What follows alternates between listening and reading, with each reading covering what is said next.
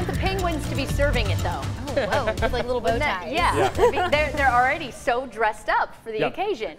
All right, let's get serious though and talk about Milton, because we've been watching it on our streaming all day long on 6 Plus and thinking about everybody in Florida. Yeah, and remember, if you want to keep track of this too, I mean, you can go on our 6 Plus app, like Lindsay just said. We are streaming content from our sister station, WTSP, out of Tampa, and they've been going strong all day, and they're going to keep going throughout the night. So, like Lindsay said, 6 Plus is the place to be if you want to get more information on Milton. Right now, winds are sustained at 105. That's good news, believe it or not, because the winds were at about 120 to 125 when it came on shore, right around 7:30 our time, 8:30 Florida time. So again, things are deteriorating, and that is what happens when these storms come on shore. It will continue to weaken as it moves across the I-4 corridor here towards Orlando, and then eventually towards Canaveral, and then back out to sea. We're still looking for it to be about a Category 1 hurricane by the time it makes it back out into the Atlantic. So that's where we are right now. A lot of impacts from this storm. You can see it is continuing to move fairly quickly, about 16 to 17 miles per hour across the peninsula here.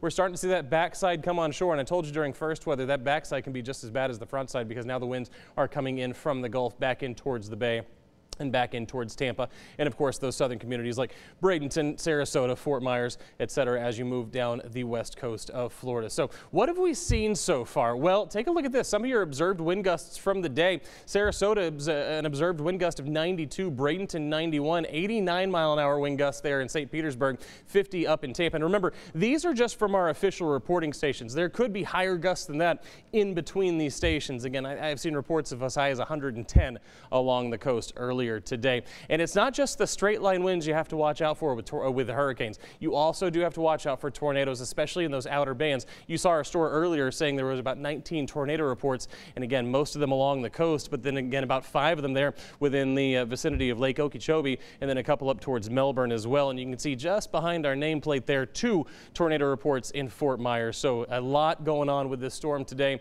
and it continues to drop rain as well. Take a look here up towards Clearwater, 8.2 inches so far, 9.6 in St. Petersburg, 7.7 there in Bradenton, 6.5 inches down in Sarasota. So a lot of rain falling with the storm on top of everything else, and we are still expecting more rain as this storm continues to move across. And again, that storm surge, again, we're looking at about 6 feet through the Tampa Bay area, but from Sarasota down to Cape Coral, again, up to about 12 feet of storm surge possible here as the backside of that eye wall continues to move onshore. This is updated, by the way, so we've already shown you the 6 to 10 inches that have fallen already, and we're still expecting another 5 to 10 there in the I-4 corridor. So a lot of rain expected with this storm as well. So that's a look at Milton. Let's talk about our weather very quickly here. 75 out there right now, southeast winds at about 3, so it's very calm. I was out at the fair earlier, of course, and when the wind wasn't blowing, it did feel a little bit warm across the area. By tomorrow morning, upper 50s, lower 60s. Tomorrow afternoon, back into the lower 90s. Now, I do have to warn you about this. It is going to be dry, and we are starting to see that vegetation start to dry out. So the Texas A&M Forest Service is showing a high to very high threat for fire danger as we head through the next couple of days. So keep that in mind. Outdoor burning very much discouraged right now because our vegetation is dry and our humidity is staying very low. So keep that in mind. Even higher than that as we head into the day on Friday. Now, for your 7-day forecast, things are going to stay warm. In fact, warmer as we head into the weekend. But after that, our first taste of fall as a stronger cold front comes through at the beginning of next week. Remember, you can get your forecast anytime you want it by downloading our free 6 Plus app on Roku, Apple TV, and on the Amazon Fire Stick as well.